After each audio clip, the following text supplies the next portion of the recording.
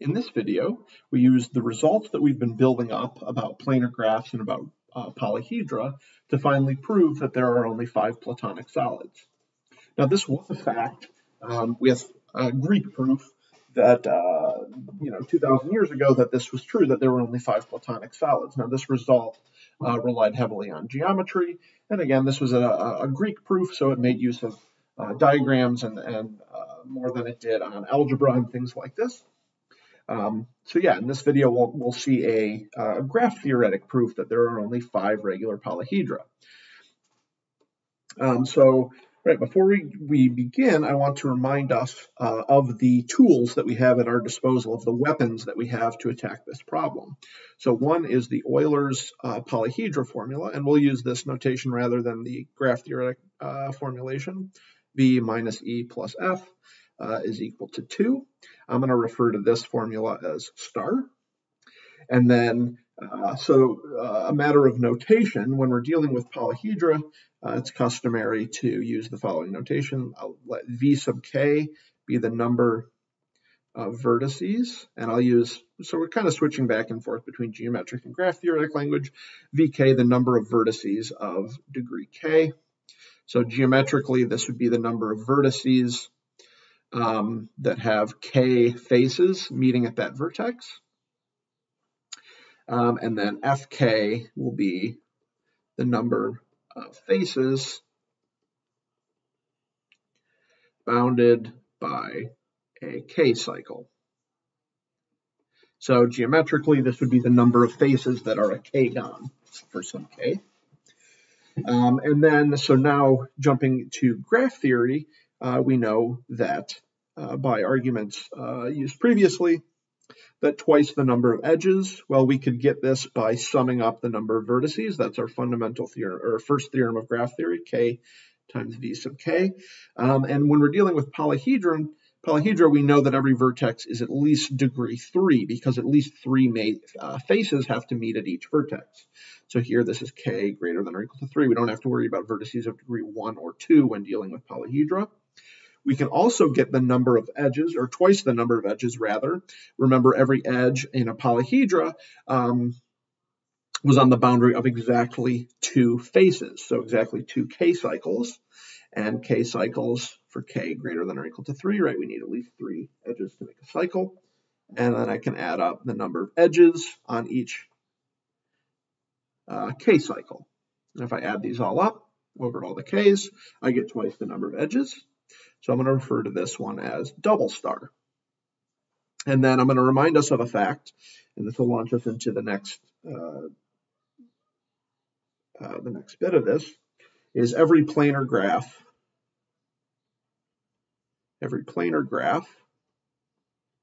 and hence polyhedra,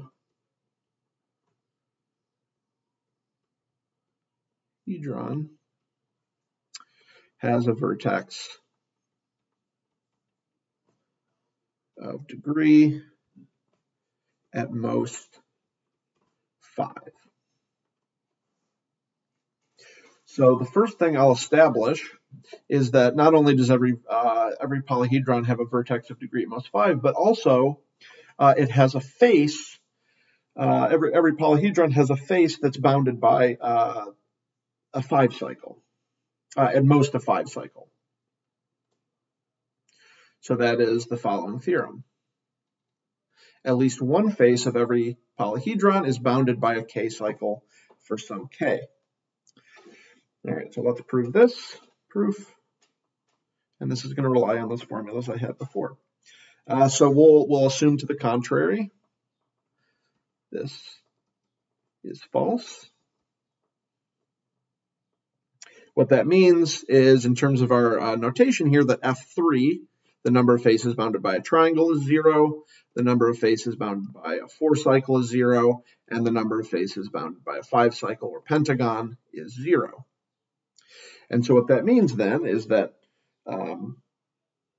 we can add up the number of edges.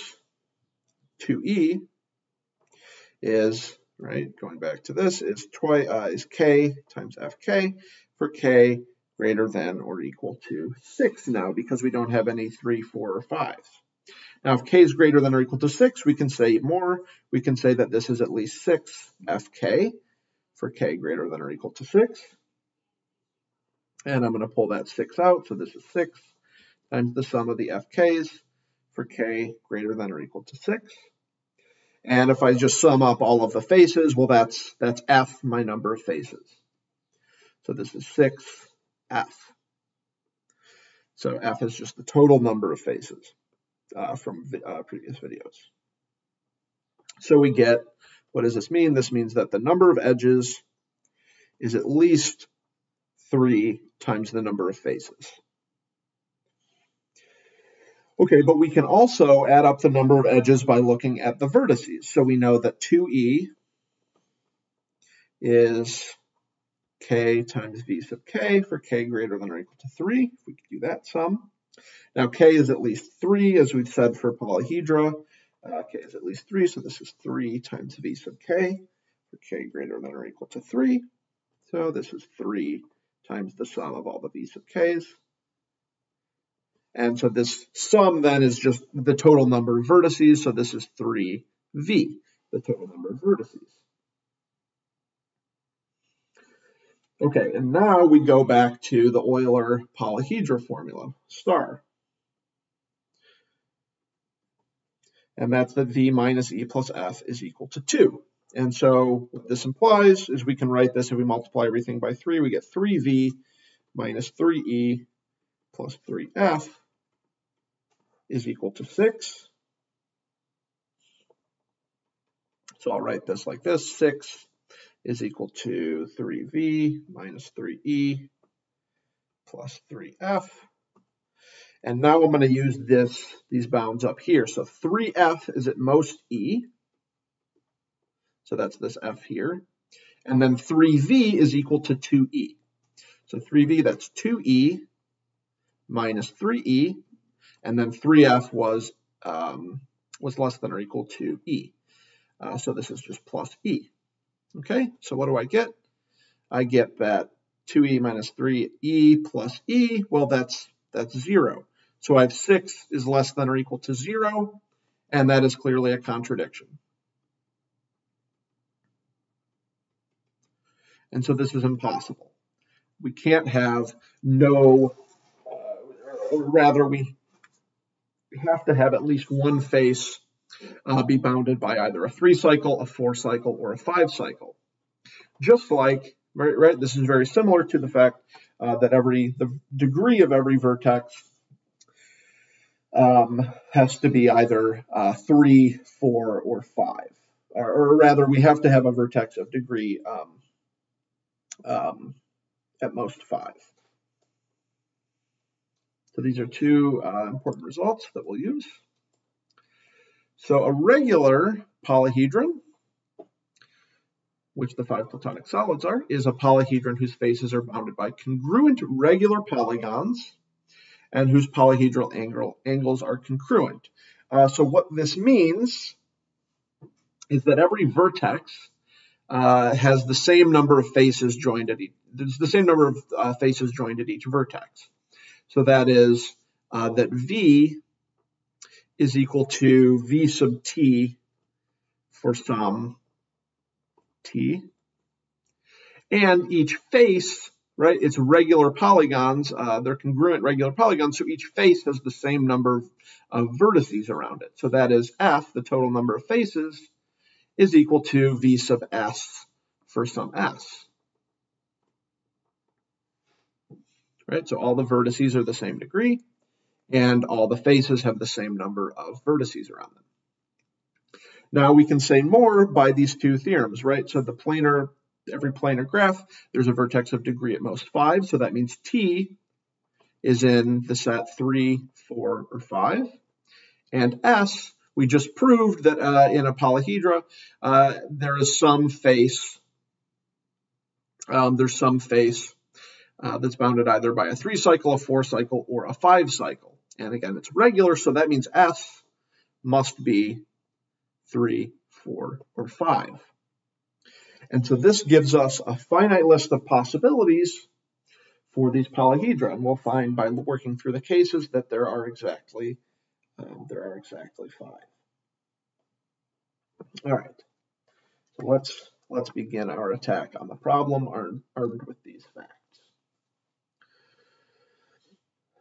So again, we'll let V, E, and F denote the number. Right, we'll keep the same notation we've been using. I'm not going to define it again at the beginning of the proof here. And what I'm going to start with is I'm going to start with Euler's Polyhedra formula, and I'm going to multiply everything by -4. So that tells me -8 is equal to 4e. Oops. -8 is equal to 4e.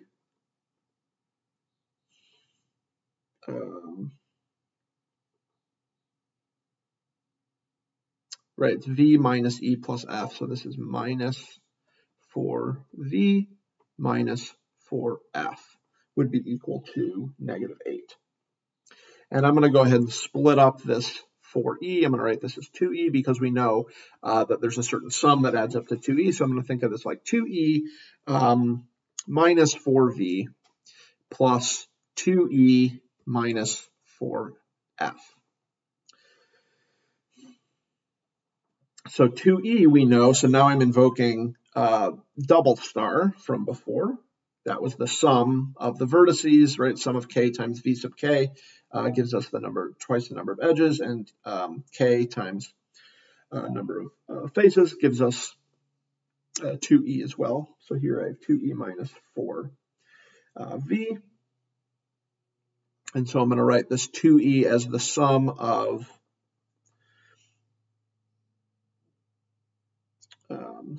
k times v sub k, where k is greater than or equal to 3, minus 4v plus 2e. I'm going to write this one using the faces. So this is k times f sub k for k greater than or equal to 3, minus 4f.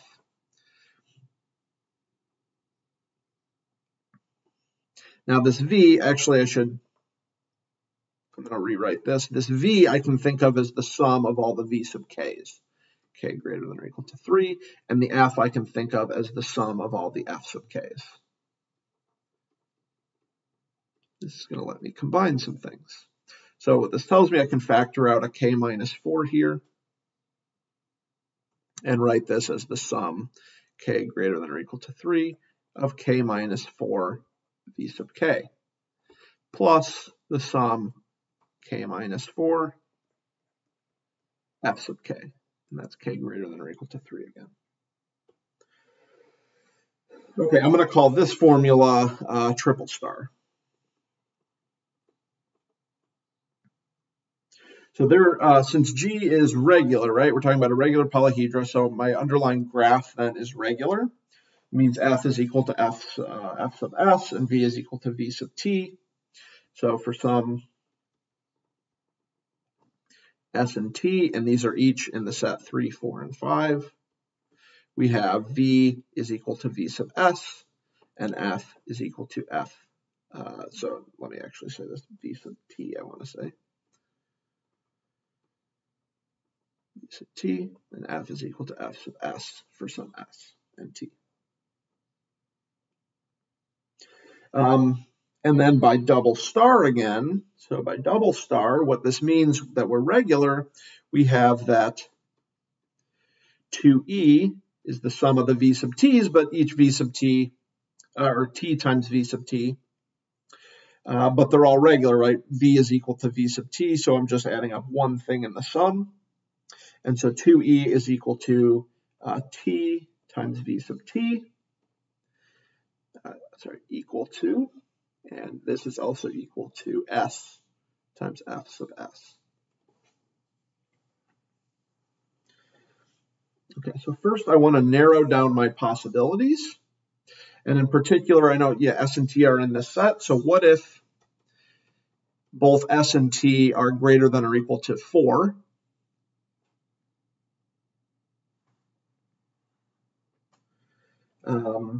Actually, wait, let me do one thing before I jump into that argument. Because now that we know that the sum, really, there's just one term in each one of these sums, right? V is equal to V sub T, F is equal to F sub S. So this really becomes K minus 4 times V sub T plus k minus 4 times f sub s. So negative 8 is equal to this. And actually, I'm going to call this one triple star, because this is really what we want to use for the regular polyhedra. Okay, so if s and t are both greater than or equal to 4, then we would have negative 8 by triple star is greater than or equal to 0. And that's a contradiction. So s is equal to 3 or t is equal to 3. And now we begin our casework. So s is equal to 3 or t is equal to 3. Oh, did I give myself another slide here? Yes, good, I did. So let's first investigate s equal to 3. So case 1, so we have s could be 3, and then we could have t be 3, 4, or 5. So first, case 1, I'll do s equal 3 and t equal 3. And so in triple star then, let me remind you what triple star was. Triple star was this formula with the k minus 4s. Oh, so I said k minus 4 here. Sorry. It's good I went back up here. We know what k is. This would be t minus 4 and s minus 4.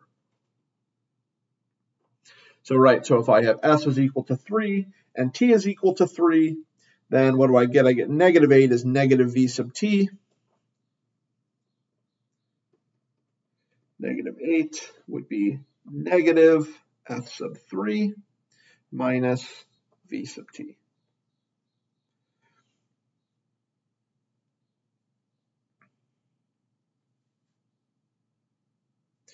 And we know that, right, remember there's so many things to remember here.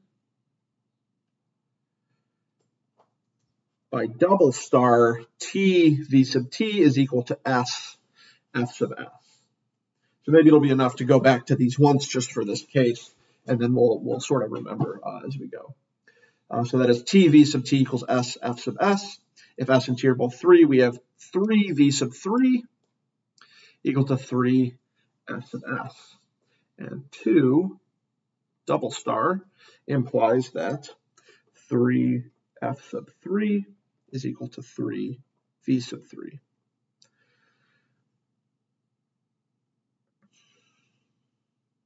Okay. Sorry, I have v sub t up there. There should be v sub 3.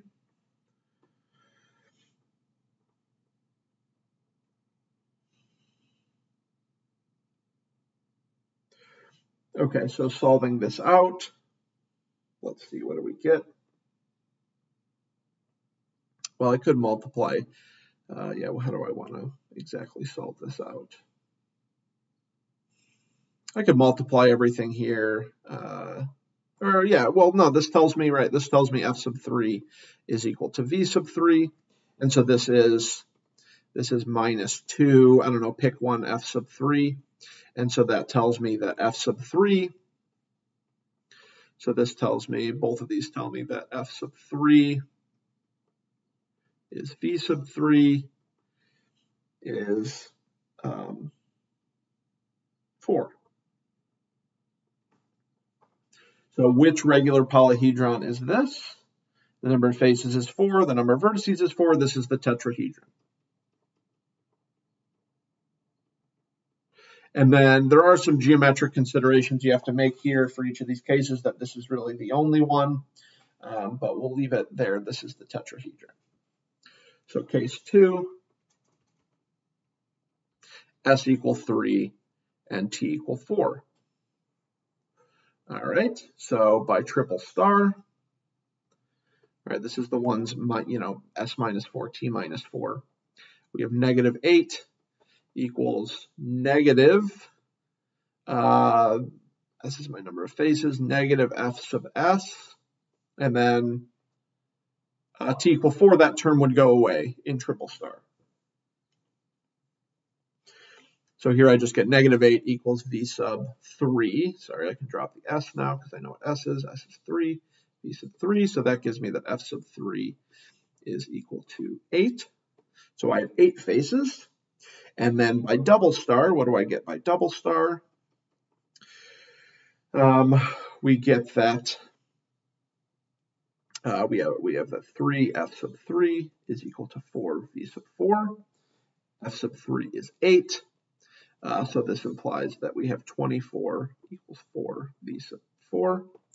And that gives me that v sub 4 is equal to 6. So we have 8 faces and 6 vertices. So what's this one? Well, 8 faces. This is the octahedron.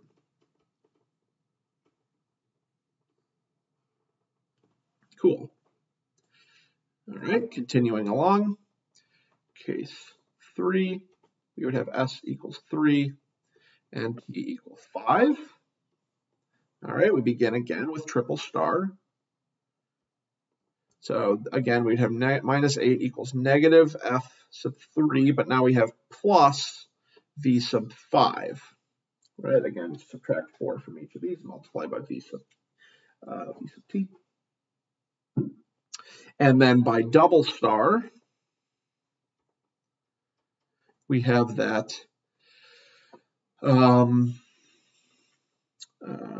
3 f sub 3 is equal to 5 v sub 5. So we need to combine these together. This one isn't quite as clean, so we have to do a little bit of thinking here.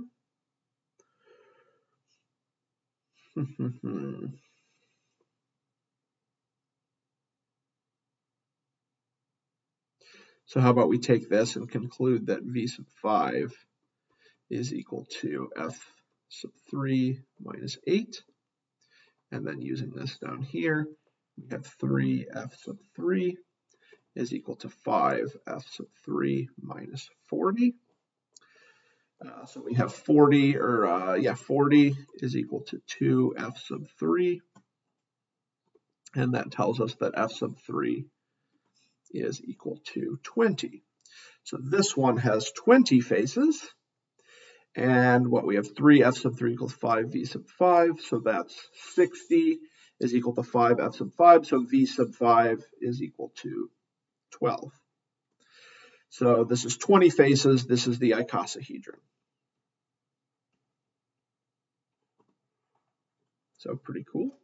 And we'll continue along with our cases. So now we've exhausted when s is equal to 3. Remember, t has to be 3, 4, or 5, and so that exhausts all those cases. So now if t is equal to 3, we consider the same cases, s equal to 3, s equal to 4, s equal to 5. However, we've already done when both s and t are both 3, so we have 2 more cases left.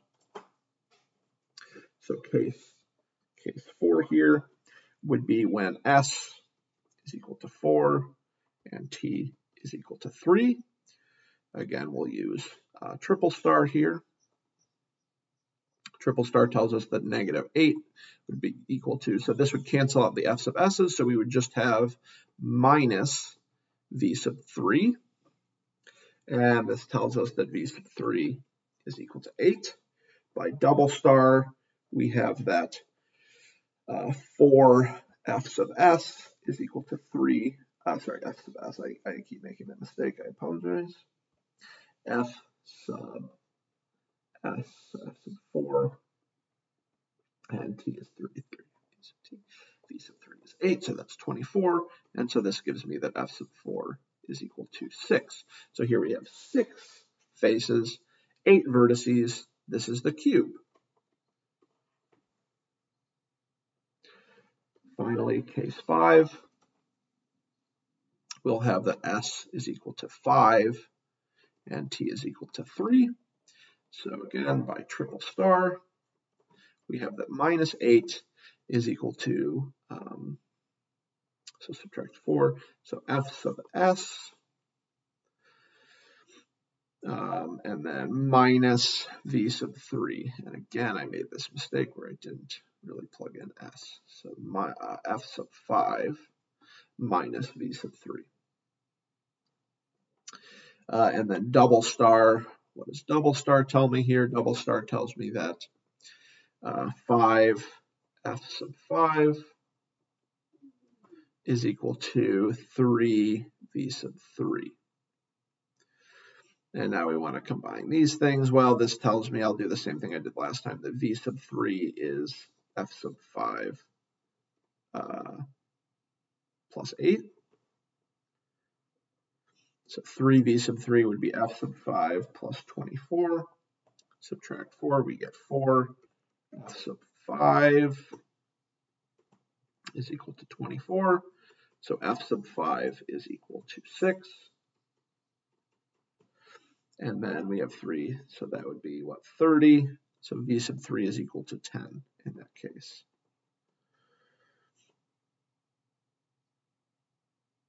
Something's not quite right there.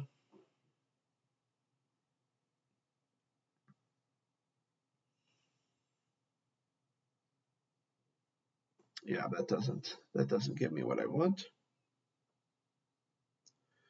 All right, can you spot the mistake that I made? Yeah, f sub 5 minus v sub 3. And then I have 5v sub 5 equal to 3v sub 3. So I made some mistake here in solving the system of equations. So I'm going to back up to there. If you already caught my mistake, great. Right, so this tells me v sub 3 equals f sub 5 plus 8. I do have 5f sub 5 equals 3v sub 3. Right, so that tells me this is 3. Oh, I would have had 2f sub 5. I don't think I had that the last time. So this is plus 24. So that tells me, right, 2f sub 5 is equal to 24. That tells me f sub 5 is equal to 12. Good. F sub 5 is equal to 12.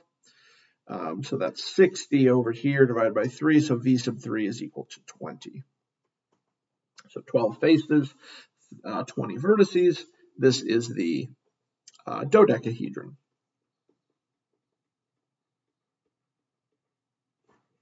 And we have now run through all the cases and found there are exactly 5 regular polyhedra. That concludes the proof. And we see a nice graph theoretic explanation that there are only 5 regular polyhedra. Now, I'll leave you with one last consideration here. There are regular polyhedra in other dimensions. This is in 3 dimensions. If you jump up to 4 dimensions, each one of these has an analog in 4 dimensions, but there's actually an extra one in the 4th dimension. So there's 6 regular polyhedra in 4 dimensions. So just an interesting little extra bit for you. All right. Sorry this video was long. I'll see you next time.